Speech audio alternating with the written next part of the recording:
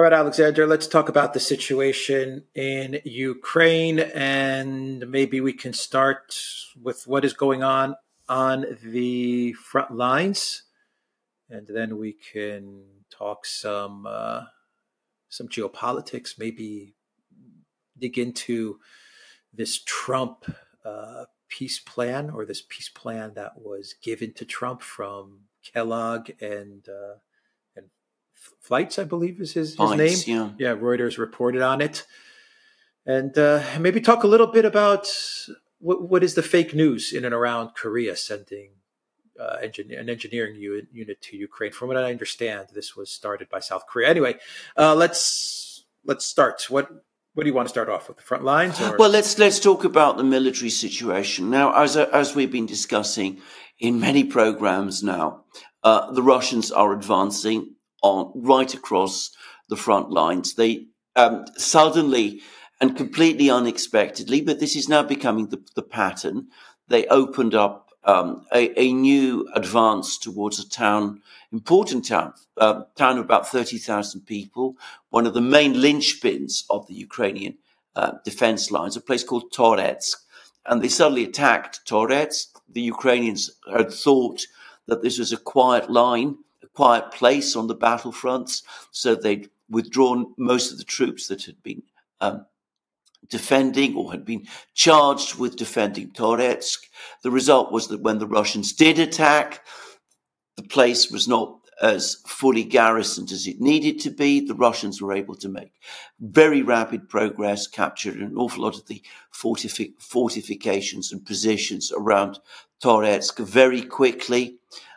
Things have calmed a bit because the Ukrainians have rushed troops back, but it's the story that we see right across the front lines. The Russians hold the initiative. They attack wherever they want, whenever they want. They steadily capture more and more territory. They have apparently reduced control by the Ukrainians of the micro district in Chasiv Yar, which it turns out is the most heavily fortified part of Chasiv Yar, to just 7 buildings. These are high-rise buildings, so it's not, we're not talking about small buildings, we're talking about big ones, but it looks like the battle there is close to completion. They are closing in. In fact, they practically reached a road that lies between a town called Pakrovsk in the west and Chasiv Yar in the east, which is apparently a major road. They're gradually closing, encircling 2 important fortified Ukrainian towns, Siversk in the north and Vuhledar in the south. But for me, the big story over the last couple of weeks is the terrible casualties that the Russians claim the Ukrainians are suffering. And now we've reached a situation where the Ukrainians are losing men at the rate of about 2,000 a day. Now, we discussed a short time ago that Ukraine is suffering losses faster than it can replace them. If it continues to lose men at the rate of 2,000 a day, then it is going to lose 60,000 men in a month.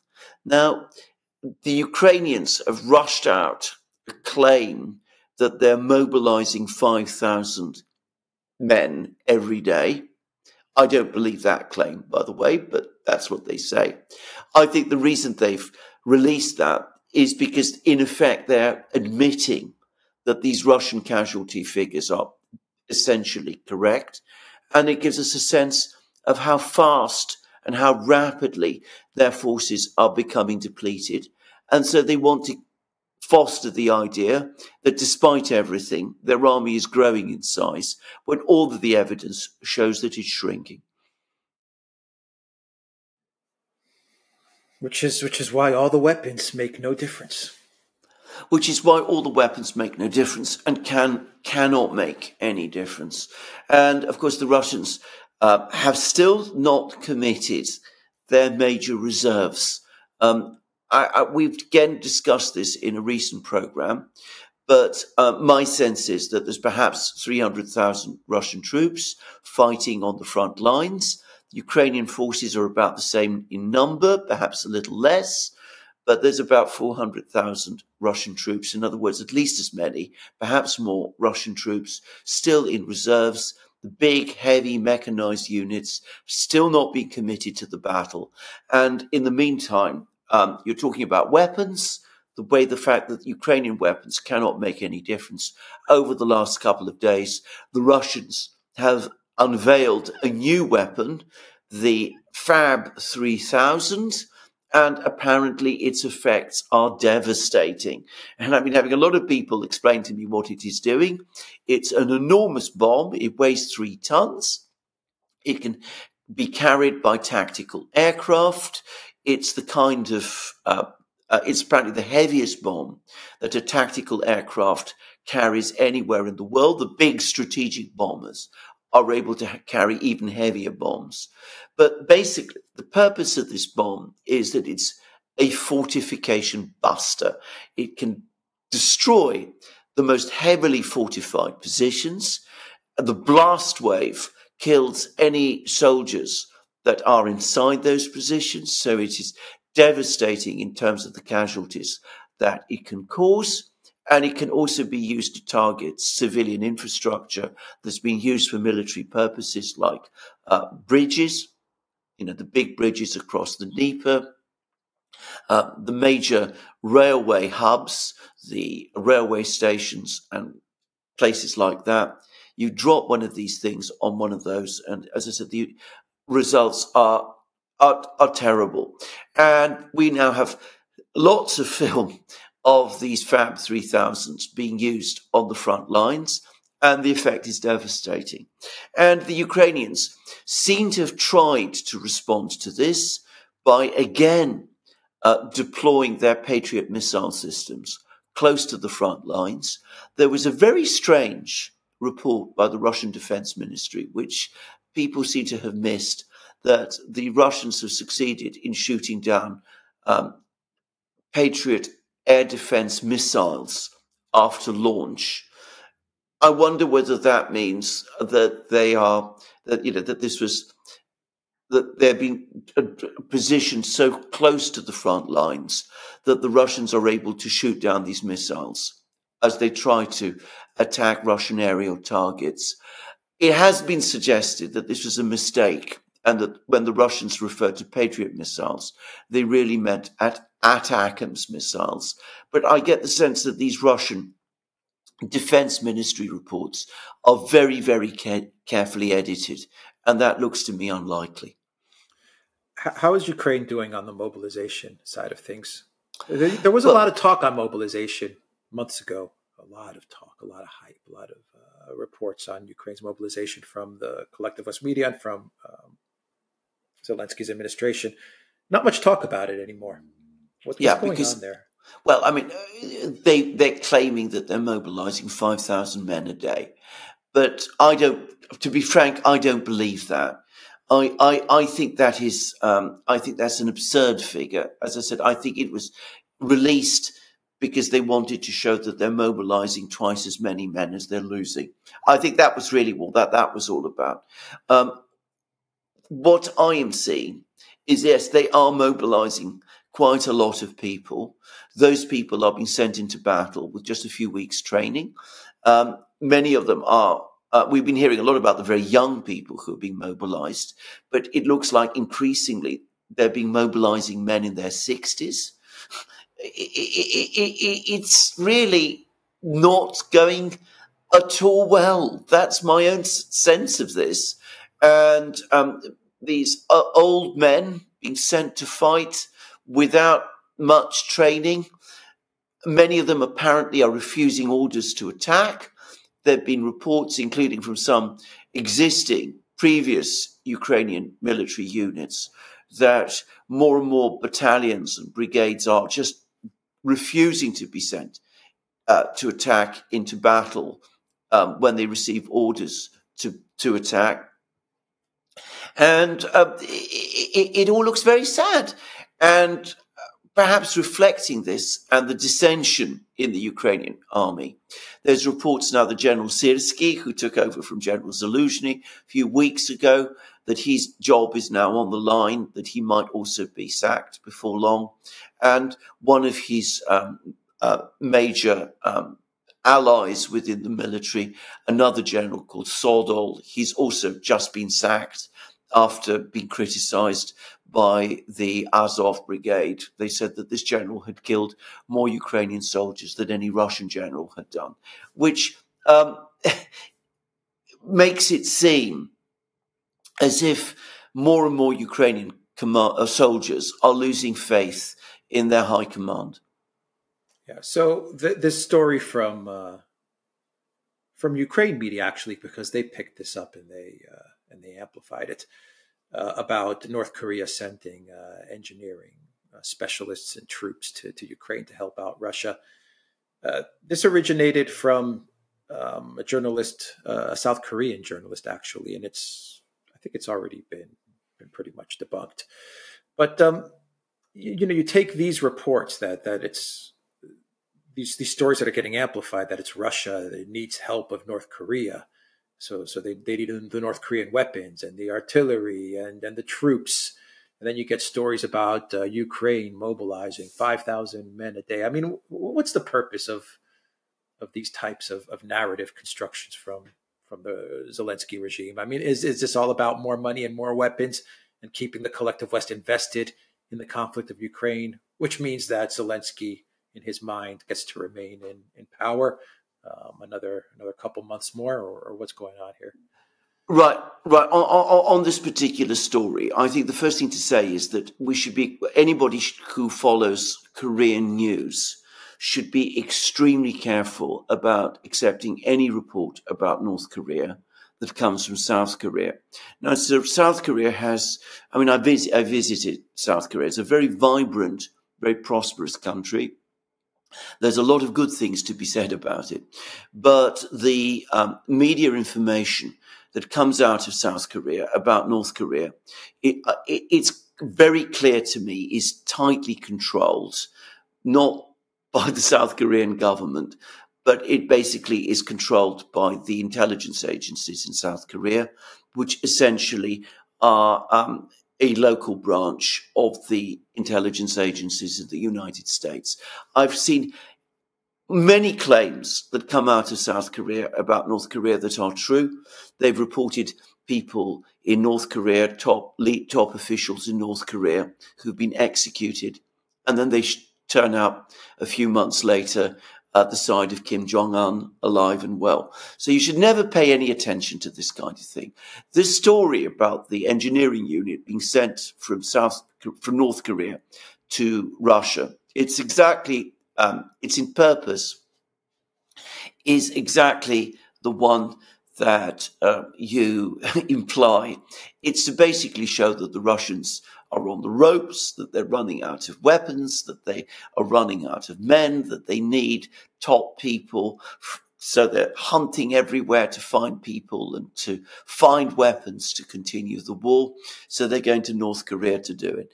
And yes, possibly the Russians are importing large numbers of shells from North Korea, which has a massive ability to produce shells. But it's inconceivable that they're asking the North Koreans to send engineering troops, because the North Koreans wouldn't send them anyway, because I understand that that's against their policies, and the Russians don't need them. They have huge numbers of highly qualified engineers and engineering troops and engineering construction troops.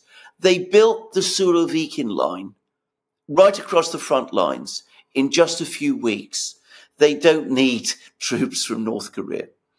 Yeah, good point.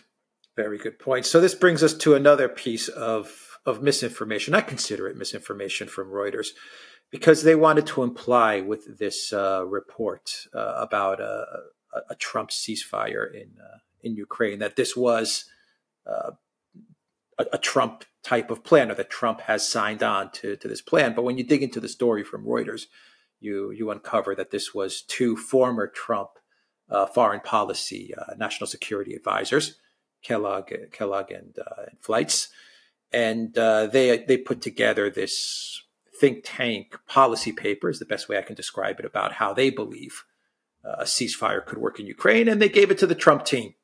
And we had statements from the Trump team saying, we're looking at the plan. Trump looked it over. He seemed to be positive about it, or he was okay about it, but no official statement from Trump or one of Trump's close advisors saying that this is the plan that we're going to go with if I'm elected president. It was a paper, a foreign policy paper about a ceasefire from two former Trump advisors presented to Trump, and Trump is looking it over, as I'm sure he's looking over many ideas.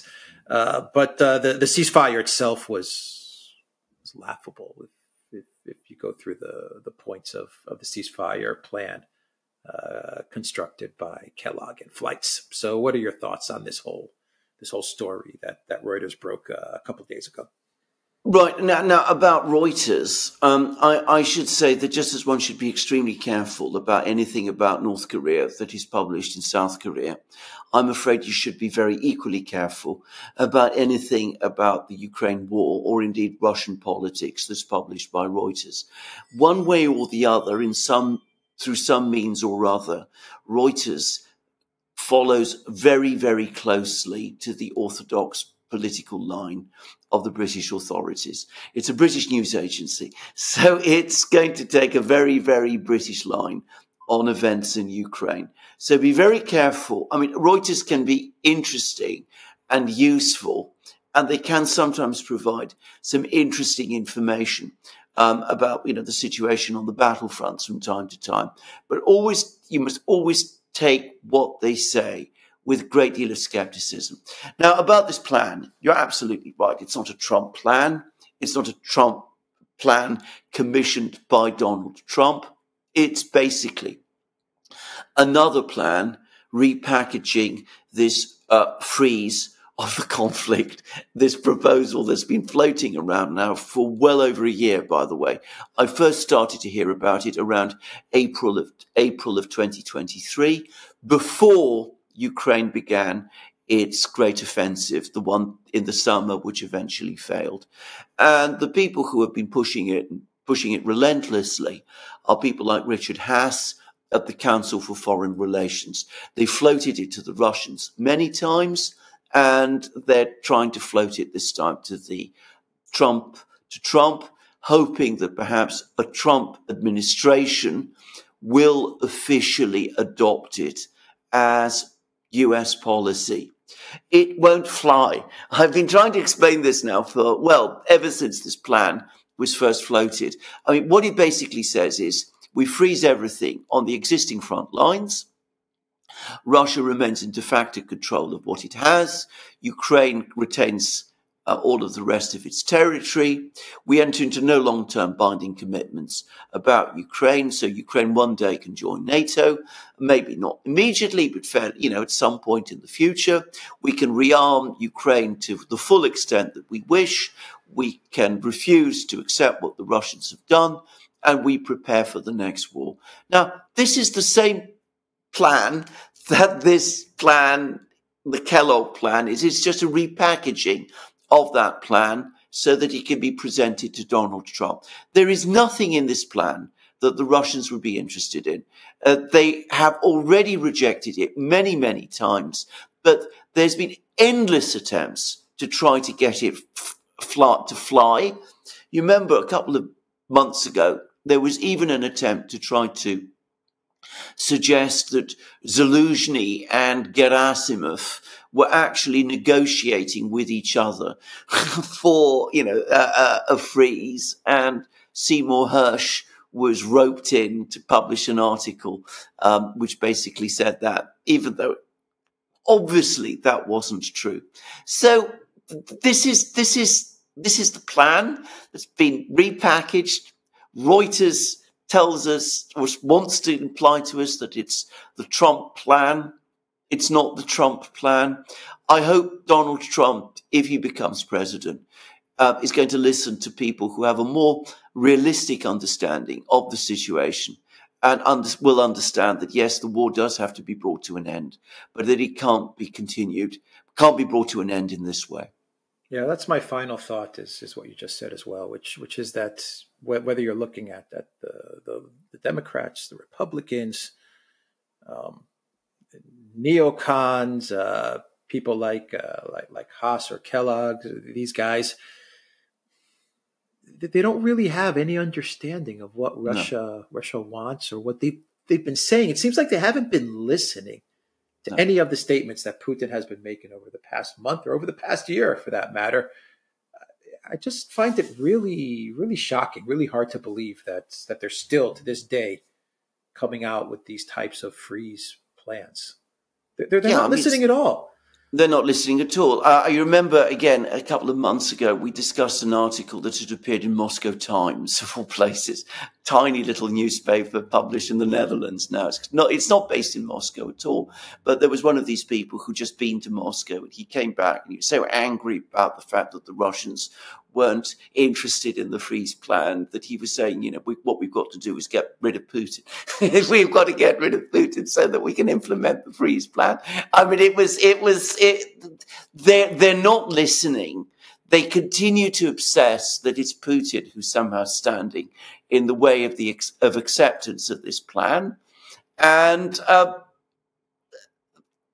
but they're sold on it. They completely bought into it.